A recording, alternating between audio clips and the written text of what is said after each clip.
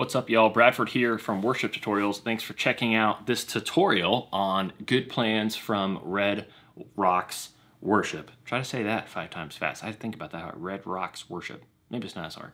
Anyways, this is a great song. It's objectively a great song, but I have a hard time feeling like worship should, a time of corporate worship should involve singing songs about us, me, I, as individuals.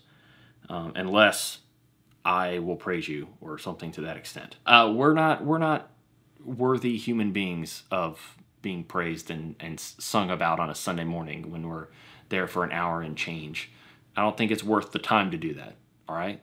However, this song kind of does it in a slightly different way that I actually do appreciate.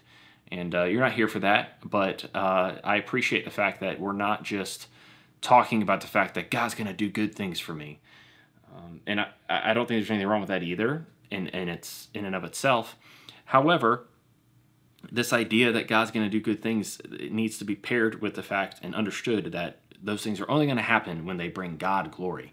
It doesn't matter what it looks like if it does not bring God glory. And so the idea of getting things, physical, material things, is not what God's after. Sure, you may get those things, but it doesn't mean that that's what's important. And so I feel that it's very important to understand that in the valley, in the desert, in the dry seasons, in the hard times, that we remember that good things, God's plans, things that will bring him glory, can and still will happen. So that's not why you're here. I think I've said that twice already. It's the third time. But we're going to dive into the song, and I'm going to teach you how to play it. If you've ever watched any of our tutorials before, I especially am harping on, and I especially am very passionate about the fact that you do not merely play the notes just because they sound correct or they are correct, because that is going to be very difficult. Case in point, use case right now. I am playing the song in the key it's originally in. It's the key of D. And I'm about to go and do some student camps. As to when this will be released in correlation to that, I'm not sure. I'm going to have to do it in either A or B flat. Our worship leader wants to kind of feel it out in the moment, and he knows that his band can do that. Totally fine. I'm fine with that. This would be not much fun to spend all this time. I spent a lot of time learning the song, did the playthrough, and I'm sitting here teaching you. And I know some of you are screaming, saying just get on with it. That's why there's timestamps. But I'm trying to teach you how to fish, not merely just give you the fish. So pay attention to what I'm doing. I'm going to try to address and point to certain techniques that I'm utilizing so you can learn, first off, just how to play guitar better, how you can break down the fretboard, how you can learn how to play new parts that you want to create on your own, just give you techniques like that. But also because if you follow what I'm doing, it's really easy to move the parts like I will be doing when I have to play this, not in D, but A, or maybe B flat. Also, if I'm going to play it in B flat, you best believe I'm going to use like my drop tune Digitech drop pedal because I want to have the girth of A, right? But I don't want a capo to do it. So anyways, we'll figure that part out. That's not the point. So we start with the first verse and the chorus, kind of really just playing the 1 and the 3 of the chords that we're following along. 1 and 3 is really easy. If you were to play the chords as bar chords, you would really just be plucking the D and the G string to get that. So the intro in the first verse and chorus are like this. Here's a B minor, A, G, to the D.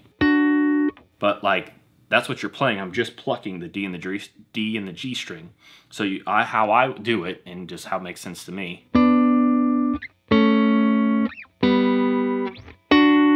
we're going to slide in from the 7th fret to the 9th fret on the D string. Do that every once in a while. That's all you really need to know here. So to break it down, again, D and the G string. We're on, because it's minor, we're going to separate. A minor chord is half a step down on the 3, half a step down from what you're playing. So if we did here, that's a B major. We have a B here and a D sharp here. But a B minor is a B and a D, so half a step down. You could just memorize this idea. Your minor chords are shaped like this. Your major chords are shaped like this. Like if you remember how to play this bar chord, this minor chord. So on the D and the G, we're on 9 and 7, 7 and 6, 5 and 4, all the way up here to 12 and 11. Okay? And when we hit to the chorus, that's first verse. When we get to the chorus, we're going to do kind of like a skip back and forth kind of thing. So D, B minor, A, back up to the D to the G. Do that slide in the B minor, the D. Okay, so when we drop into the next part of the song, verse and chorus actually, verse 2 and chorus, we're going to need to utilize the D shape. If you haven't heard me say this before, just start thinking this way. Like, the D shape is used often to give you lines. Example, the song is in the key of C, but from the inside out, we're using a D shape. So here's a C. Down here, way down here, if we're gonna play a C chord, we're only picking the E, B, and the G string. Yeah. It's actually really hard to single that string out like that. Anyways, we're gonna use the D shape because we're in the key of D, and we're gonna do, kind of start this, it's got this real cool tension, I like it. It almost kind of sounds like From the Inside Out, but you don't have to fret the D shape completely. I do, just because it's just more muscle memory, but we're gonna do it up here. We're playing a D, but 12 frets above, so the 14th fret. But we're gonna hit this on the 14th fret of the G, hammer on to the 16th fret, and get the 14th fret of the E. So if you're doing the shape, like that, so we're kind of just like, walk it down in a way where it's like keep some notes similar. You'll hear it. I just, instead of doing the full shape, I just use my first finger completely across the 14th fret, and you'll see why in a second. 14th on the G, hammer onto the 16th. Stroke the 14th fret on the E. And then we're going to play the 14th fret on the B and the E. And then we're going to do this, which is 15th on the B, 12th on the E. So, for reference, we're gonna kind of like do this D shape and hammer on, but we're gonna hit the D note. That is a D. When you play a D chord, that on the 3rd fret on the B string, that is a D. Learning your notes on the strings, I've brought this up in other videos too, it's very helpful because you're not gasping. You wouldn't be playing a C in the key of D. So it's helpful because you also know I can play a D sharp. That's helpful. So knowing these things provides perspective and helps you kind of realize, well, if it's going to be a note in the key of D, I know I have to, like, you know where it is or isn't going to be, even if you can't remember exactly what to play. So we're going to go and hit this D note on the 15th fret of the B string. Do it again.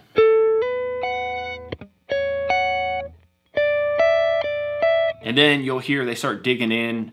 It sounds like a telly in the middle position to me. And then they switch to the bridge and start digging in. And we go to the chorus. The chorus, I don't know what it is about a part like this. It just works so well. It brings so much energy. It's so simple. I just love this style of thing a ton. I do it. It's kind of my go-to when I feel like I'm trying to pick out parts for a song. Like if I'm filling in and there's no parts. I don't know why, but this just resonates with me.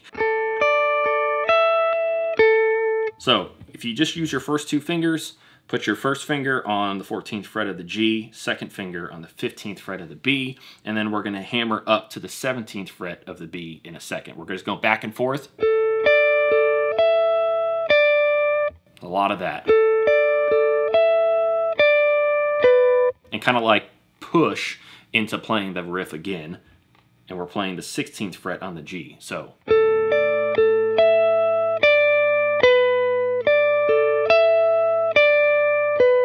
do that twice, and then we're gonna kind of like just play a whole D shape, and we're gonna like hammer on and get that A note like that. Okay, then we're gonna get into you know, of course, play it whenever the chorus comes around. Then we're going to get into like these hits and stuff. I'm going to be honest, I couldn't tell you exactly if there's a droning D string, but it's not going to hurt. It's going to keep it bigger. You might as well do it. So we're going to start with actually a D note on the G string, which is going to be on the 7th fret.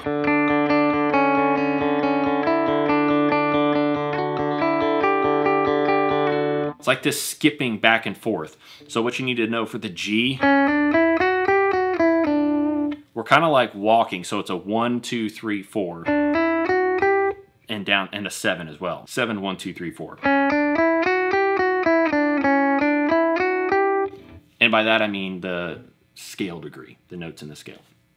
So those frets though are going to be 6, 7, 9, 11, 12.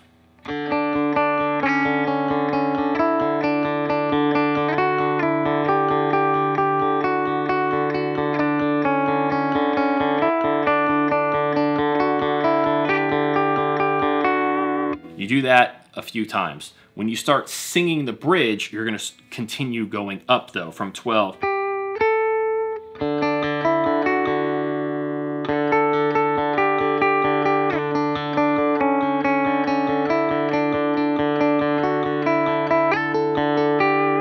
So when you start doing that, you're going to start the first part the same.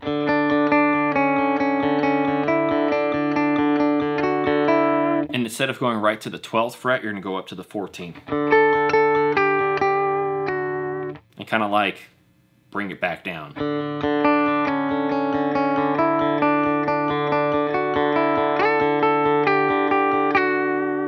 That kind of thing. Then we're going to do that twice. If you start counting, you realize that these happen in twos once the bridge starts. Then we're going to hop an octave. You could, if you really want to. No, not really. Actually, you're going to run out of frets. I just do it up here. I'm using an octave during this whole thing anyways. It kind of sounds like that's what's going on. And maybe there's not a droning D string. I don't know, but I really like it, so I'm going to do it. But then when you start going...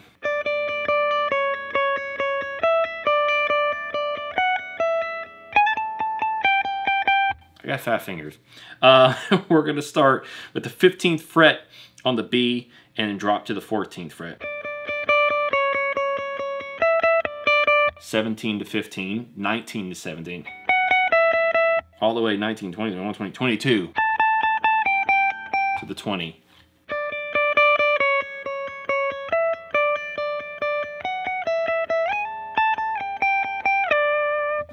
There's that right there. Then we're going right back into the chorus. There is a part where we have like this cool triplet feel going on, these hits, and you're really just following the melody of the chorus.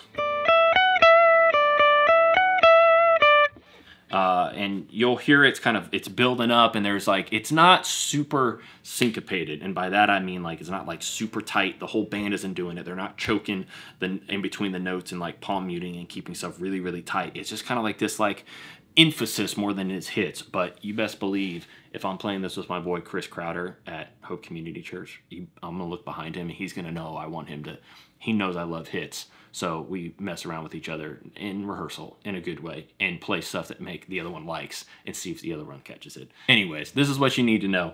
B string is how I'm doing it. It just fits a little bit better. 15, 17, 19. Like that. You're on the D, going up to E, then going up to F sharp. You could do it down here.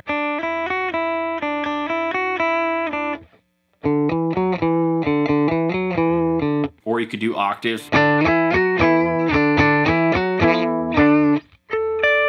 But that's hard to do that, so like, that's why I keep it right here. It's not like this full force thing, like I said, so. There you go. Then we end on a G, the 4. Ending on a 4 is always glorious. One of my favorite things, though, is to play, and here's a voicing for you, which, it's either, it's a G major 7. Let's see. Maybe not G major 7. I don't know, but I basically play, it's a very much a James Taylor chord. D shape with like a, basically with the G in the bass. Also reminds me of Show Me Your Glory.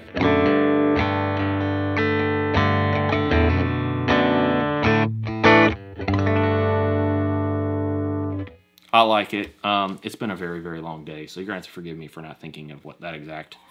I'm shooting this. You might be watching this at 6 in the morning, but I'm shooting at 9:30 at night. I very much like this voicing.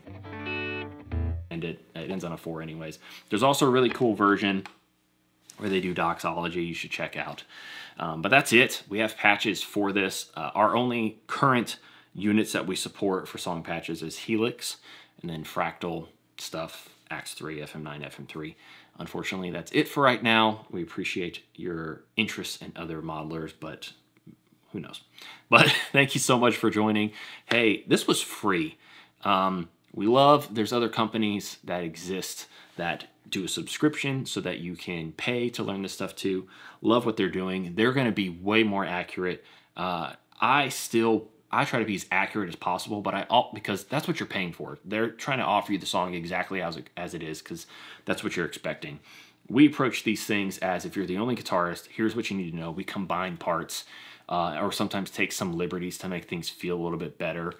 And, you know, it's free though. I feel as though we're still offering high quality content, even though sometimes we take liberties. Most people who watch our stuff aren't subscribed. That's a fact for all YouTubers. We can see that statistic. We can see for the views, you know, it's like 70+% for almost anybody who does a YouTube channel semi-regularly. They're not subscribed. If you just watch to the end of this especially, it means you must have been wanting to hear how to play the song completely. And learn how to play it. So please just subscribe. You know, if you learned something, just sharing it and telling people, hey, this tutorial was great. That's helpful. We appreciate it. You can buy patches. Even if you don't have a unit or you don't care to have patches, you know, that's a way to support us. I don't know. Leave a comment. Let us know what you think. We always get this comment also, and I didn't say this at the beginning. There's always a playthrough. If there's a tutorial, there's a playthrough. If there's a playthrough, doesn't always mean there's a tutorial. But if there's a tutorial, there's a playthrough. That's linked below also. You can watch how I play all this in context. This is just to teach you the parts. But thank you so much for joining. Make sure you subscribe. I said that. We appreciate y'all. See you next time.